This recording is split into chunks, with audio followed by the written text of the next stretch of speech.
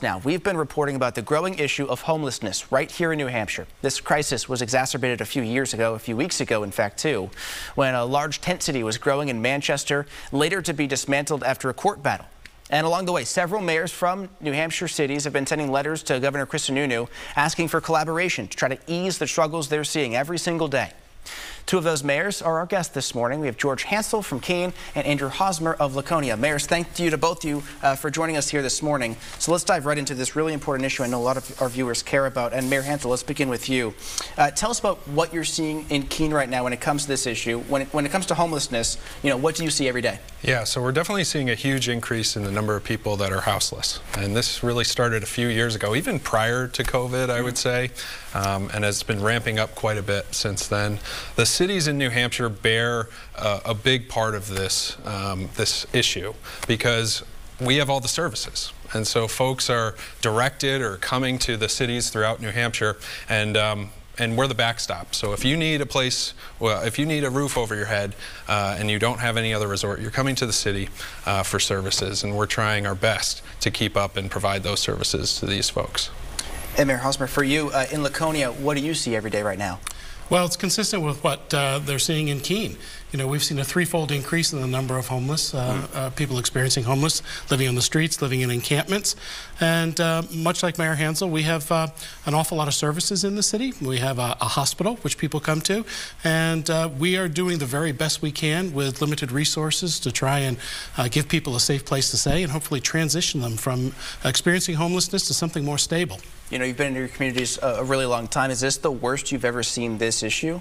This is by far the worst I have ever seen it here in Laconia.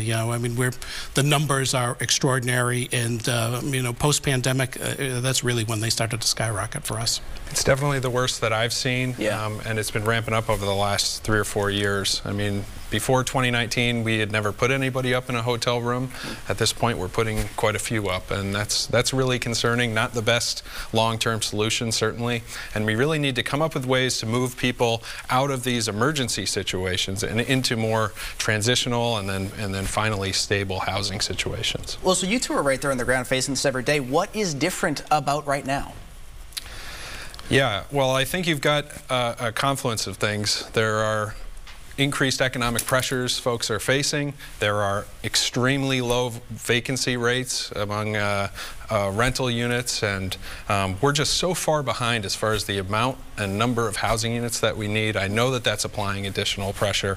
And then also, I think we're just seeing an increased need. COVID created a lot of issues, and we're still dealing with those. Yeah, Steve, homelessness is just the visible tip of the iceberg of a lot of complex and deep-rooted problems in communities and the state and across the country. And it's a very complex problem. We are as well dealing with addiction. We're dealing with mental illness issues where there's a lack of affordable housing.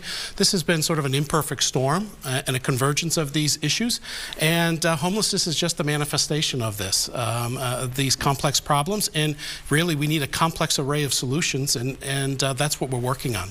Well, so one of the things we hear is that, like a lot of other problems, money is sometimes the solution. Does more money solve this problem, or is it not just that? So I think you have 3 legs of the stool. You have the state's ability to sort of coordinate a response. You have the local municipality, the folks who are on the ground dealing with the population that's being affected. And then we have really important community partners. These are social service agencies, nonprofits that are doing yeoman's work in many cases to help deal with the crisis. Every leg of that stool needs to be doing not only its part, but stretching into these other responsibilities, because there are definitely gaps that I see. Yeah. Money is a good start, certainly, but a coordination and collaboration and some transparency as to who's getting the money, how it's being used, so that we can leverage those opportunities in the city. And we also want to measure the results. Money is just starting. We really need to see, are we getting the results that we need? So trying to use best practices and aggregating data so we can achieve the results, like getting people into a stable housing situation. And I want to be really clear, at least in Keene, we're providing housing for anybody that requests it. Part of the issue, though, is that we have some people that don't want to go into the system for one reason or another. They choose to live outdoors and not engage. And so that's a big problem, because it doesn't matter how much money you throw at a problem like that, unless we can sort of come up with new ways to house people or move people out of the shelter system, more money isn't going to fix the problem. Well, I know if I'm sitting at home hearing this conversation happening, I hear more funding. You know, my immediate question is more funding for what? Are we talking for the emergency services to get people off the streets, at least in the short term? More money to find people stable housing, or kind of all of the above?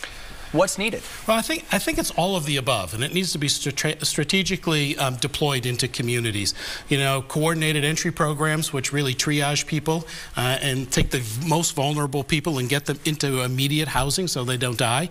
That's critically important to build that out. But we also need to figure out this housing shortage, affordable housing shortage that we have, that it can't be borne by the private sector in its entirety, and we have to find a way to leverage federal and state funds somehow so we can build affordable housing so working families have a stable and safe place to live and a place to raise their children. I mean, we desperately need employees in the area, but we desperately need housing as well. They really go hand in hand. And I agree that it's all of the above, but we need incentives to move people through the system into that stable housing situation. Right now, I think a lot of these area agencies are responding to the crisis. There's a huge surge in demand, and so they're doing their best to just provide a bed, provide a cot for people to stay in, and convince people to come in. I mean, that's where the majority of the effort is going in right now. But long term, that's not a solution. I mean, having people stay in an emergency shelter is not good. It's not efficient. It's expensive. It's about $1,800 a month for a cot. I mean, we have to be doing better, and that means building affordable housing. We're about 20,000 housing units short in this state. You've reported on this a lot, and I don't see how we're going to get out of it, frankly, but we have to be working on these things at the same time. We have to take care of this emergency, this immediate need, and then setting ourselves up not to just continue to fail in the future. And that means building new housing and spreading it out throughout the different communities. I think the cities alone cannot bear the brunt or solve this crisis, and cannot set ourselves up in the long term to really provide a good solution to these folks. Well, so I want to touch on something both of you talked about. Mayor Hosmer, to you first. You mentioned, you know, that homelessness is kind of the tip of the iceberg, to use your language, where, you know, we're seeing all these different issues come together in this. So do we need a more holistic approach in the state? Is this really a discussion about mental health and about job training and about substance abuse treatment, you know, all kind of all wrapped into one? It is. It's about growing wages as well. And, you know, it is all one. And, you know, Senator Shaheen was a co-sponsor of a bill just recently and talking about a collaborative effort within the states and allocating funds and measuring outcomes. That's what we need. We see a workforce shortage when it comes to mental health issues. We still have opioid issues across the board. And, you know, this is particularly impacting some of the most vulnerable. Our children, our senior citizens are being affected by this. So a collaborative, holistic, and comprehensive approach is what we need. And I applaud the Department of Health and Human Services and Commissioner Weaver. She's taken the initiative to make sure that we all are rowing in the same direction. Both at the state, at the local level, at the county level, and at the city level. And I really appreciate that. We really need it.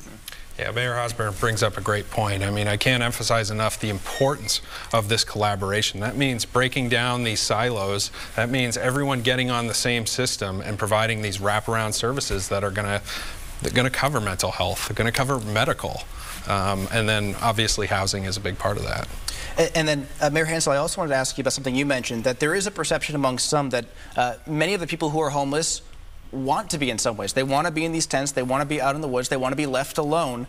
Is that the reality on the ground you're seeing, or is that, would you say, a minority of what your city workers are experiencing every day? Yeah, absolutely. I think that's definitely going on here. As I said, we have lots of people that are doing outreach, going out into the tent cities, I guess, and talking to people, trying to tell them what services are available, trying to get them to come in and go to City Hall, and we're even getting to the point where we're trying to take some of those services out of City Hall, because maybe that's a barrier. People don't want to go down and go into a government building. So we're trying to come up with creative ways to get people to engage and ask for help, and that's really difficult. That's something we all need to work on. It is. I think we're seeing something a little bit different in Laconia, to the extent that people don't want to be homeless, and very few people I've ever bumped into say, I want to live this nomadic lifestyle and remain without a stable home.